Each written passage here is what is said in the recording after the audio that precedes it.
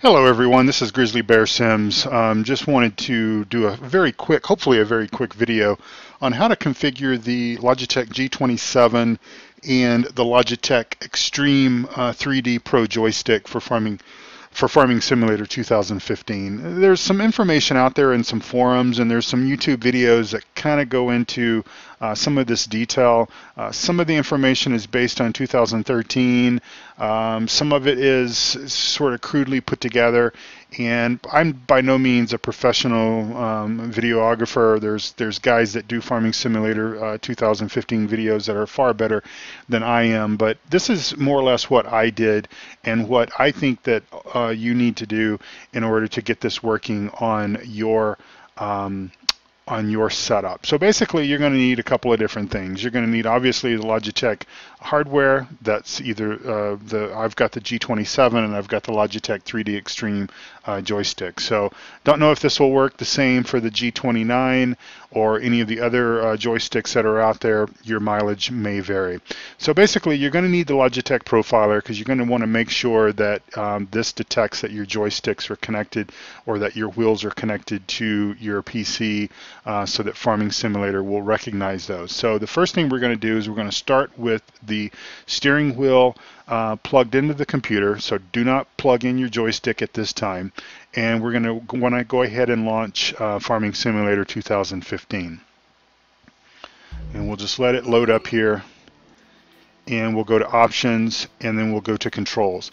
The very first thing that you're going to want to do here is you're going to want to go in and you're going to want to delete everything that's under the gamepad setting section, with the exception of one very, very important item. And you do not want to delete this, and I'll just point that out to you right quick here.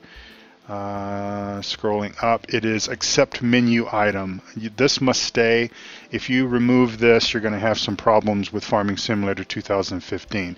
So basically we're going to scroll through and we're going to just basically tab in the field and hit the backspace key to remove these entries. Again, everything except for accept menu item. And you may have a lot more items or a lot more entries than I do. As a matter of fact, almost all of these may be populated for you, and that's okay. Just go ahead and remove everything. We want to start from scratch, and we're going to go ahead and remove everything that I had previously set up. And once we have everything set up, then we're going to go in and we're going to configure how we want our steering wheel set up. So basically there's some obvious controls that you're going to want to set up first. And you can do more of these at a later time, but right now we want walk backwards and walk forward. We want that set up for our gas pedal. That's what I like to use.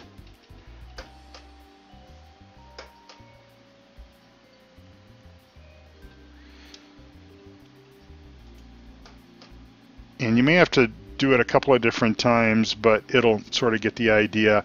I do my walk right and walk left with my mouse and not the steering wheel, so I'm going to opt not to do that.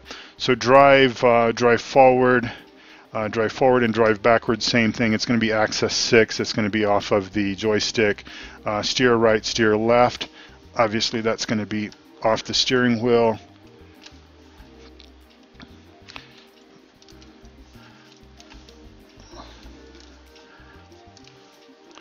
And for whatever reason it's not picking it up.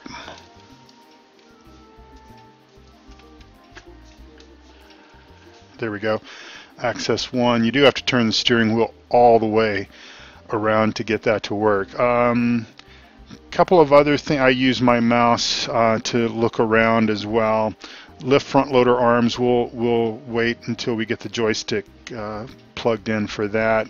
And then I think the only other thing that I do here is left turn lights. I will set that up on my right turn lights. Set that up like that. That's just off of the shifter handles on the steering wheel.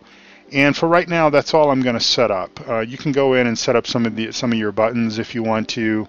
I will do that later. So we'll go ahead and click save on that. We're going to go ahead and click save on that. Farming Simulator 2015 is going to restart.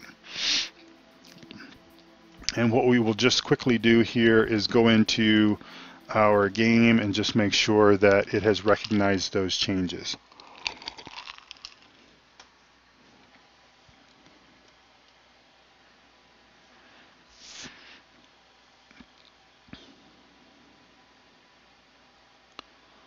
Another point that I will mention here while we're waiting for the game to load is if you have any other joysticks, any other USB type controllers plugged into your computer when you're trying to do this, you're going to have some problems. I pulled my hair out in trying to do this when I had a Flight Sim yoke installed, when I had some other GoFlight hardware that I use for Flight Simulator, and I ended up having to unplug all of that in order to just have the Logitech controllers plugged in for Farming Simulator to pick it up. So obviously it works.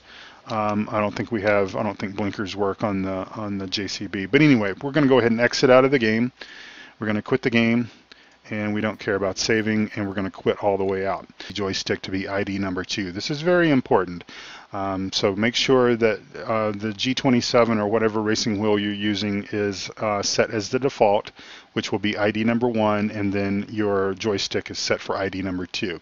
Once we've confirmed that, we will go ahead and relaunch Farming Simulator 2015.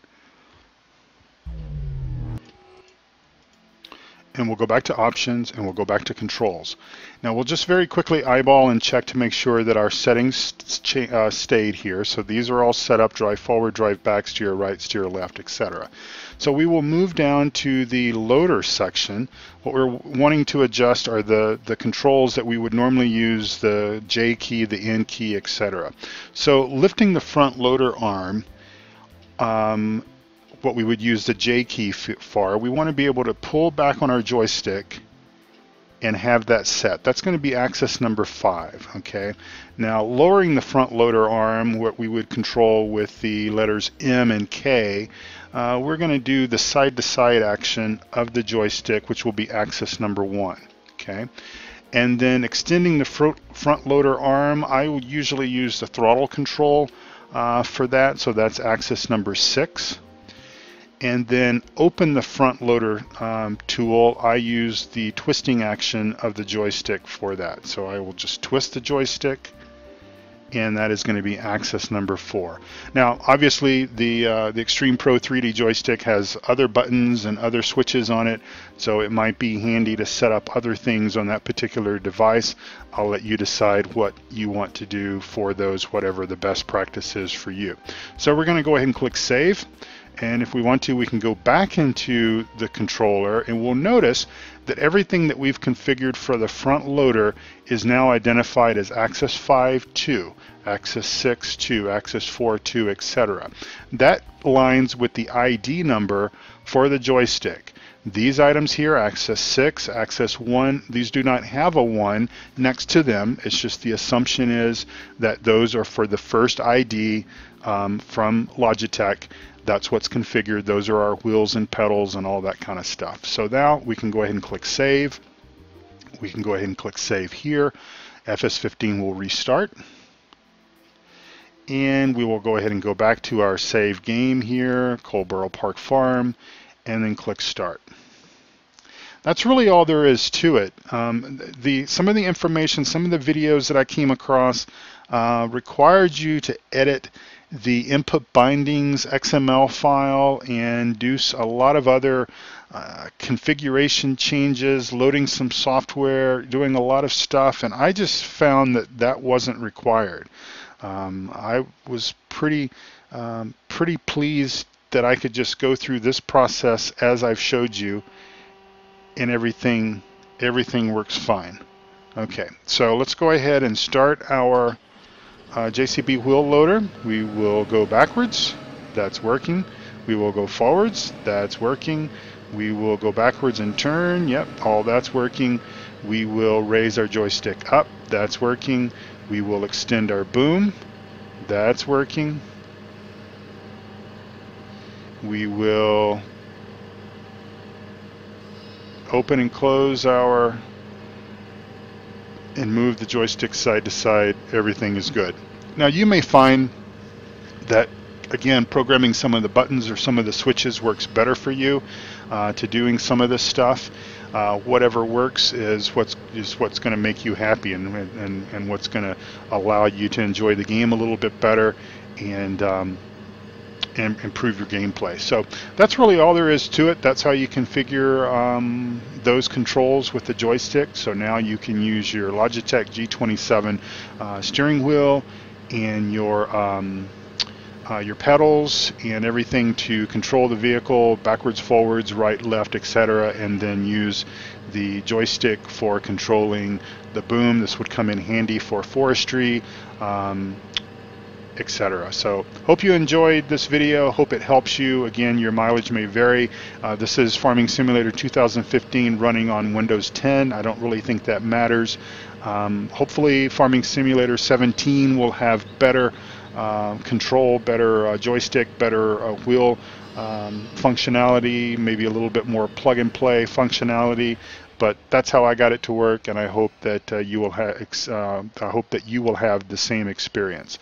Thank you for watching, and speak to you soon.